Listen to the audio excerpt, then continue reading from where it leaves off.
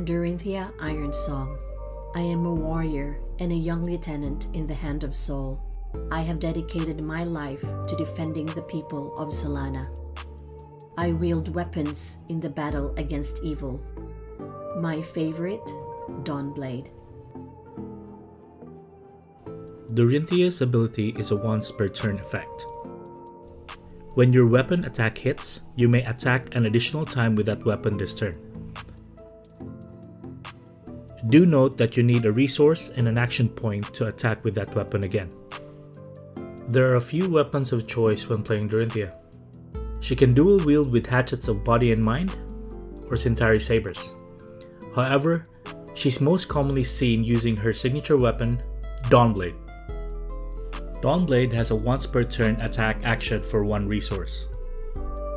If Dawnblade hits, and it's the second time it has hit this turn, put a +1 counter on Dawnblade.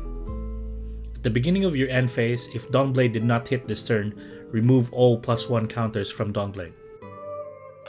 As you journey with Dorinthea, Refraction Bolters is one of her notable equipment in the leg slot. The effect of being able to give your weapon go again on hit synergizes well with your hero ability. Use this with caution though, as this can only be done once. It is also not a bad idea to use it for its block before cracking it for maximum value. With experience, you can consider the following equipments as you progress with Dorinthea. Braveforge Bracers complements your hero ability well. If your first weapon attack hits, it allows you to pump the damage on your second weapon attack for a single resource. Not to mention, it has Battle Worn, and it blocks for 2. Courage of Bladehold reduces the cost of your sword attacks by 1 resource this turn, which is really beneficial if you can swing multiple times. It also has Temper, and it blocks for 2. Dorinthea's class specialization. Most of her best cards revolve around the reprise mechanic. Reprise is an effect when your opponent uses cards from hand to block your attacks. As long as the card used to defend is from their hand, your weapon attack gains the card reprise effect. Cards with reprise are normally found in attack reaction card types, which introduces a mini-game within your match. This will lead you to some of the most fun and entertaining interactions in Flesh and Blood. By now you may have noticed that Dorinthea plays around conditional abilities and effects. From her hero ability, weapon of choice, equipment, and class specialization, they rely on your weapon being able to hit. I'll be showing you some examples on how you can synergize them in your matches. Fundamentally, cards that enhance your weapon attacks can showcase her playstyle and activate that minigame scenario in your match. Non-attack action cards such as Warrior's Valor is a prime example of this. Warrior's Valor lets your next weapon attack this turn gets +3 damage, and if this hits, it gains go again. Your opponent has to consider whether to let your attack hit or block the incoming damage.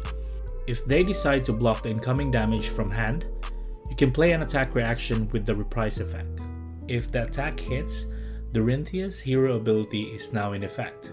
You can swing with your weapon the second time if you have the resource. Remember, if Dawnblade is attacking the second time after it hits, it can gain a +1 damage counter at the end of your turn. Though it's a small buff, this outright changes the perceived value of the weapon attack. This means that for them to block Dawnblade next time, your opponent may need 2 cards or a defense reaction to fully block the attack. Here is a sample hand. Let's say I have a Driving Blade red, Iron Song Response blue, Iron Song Response red, and a Sharpened Steel red in my hand. I would play Driving Blade red, pitching the Iron Song Response blue. This means that I'm giving my weapon attack +3 and go again. Once I attack, my opponent has an option to fully block the damage, or I can swing the weapon again via Dorinthea's hero ability. If they decide to block with a card from hand, I can play the red Iron Song Response since the reprise effect is already active.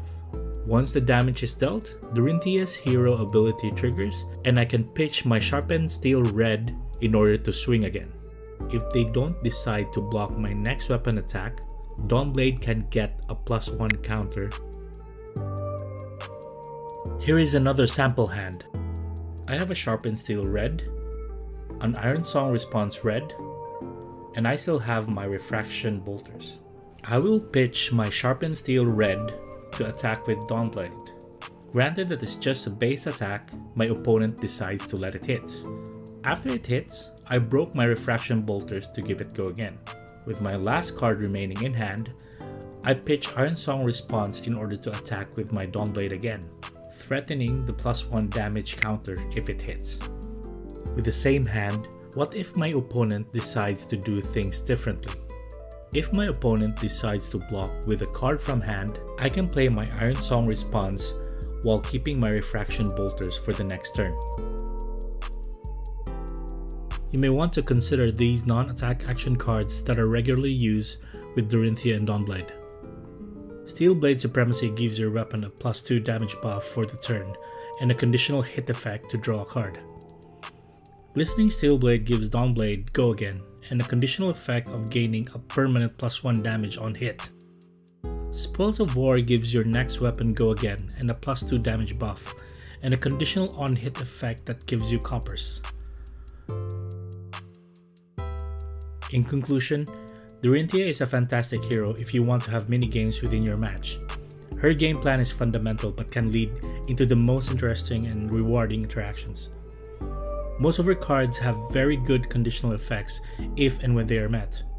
If you like playing with weapons with a dash of trickery, Dorinthea is your girl. This is Mermerman for Fab Workshop.